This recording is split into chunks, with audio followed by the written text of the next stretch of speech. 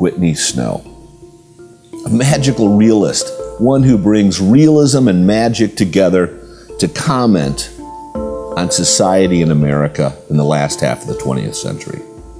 And he could be a severe critic and cut through superficiality that sometimes is presented in American society.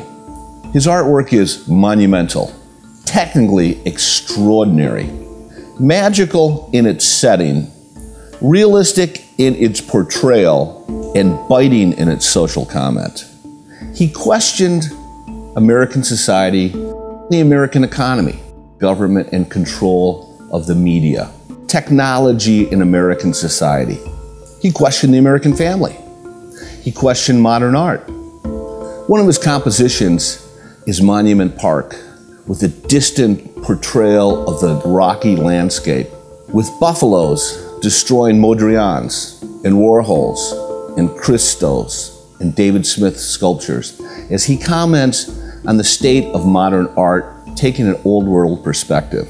But what defined his painting was he used light. How light hit the human figure, how light hit objects. This is what brought the illumination to his work. He's an artist that is unrecognized, and so that's why I am so excited to bring Whitney Snow to the Scarab Club in Detroit.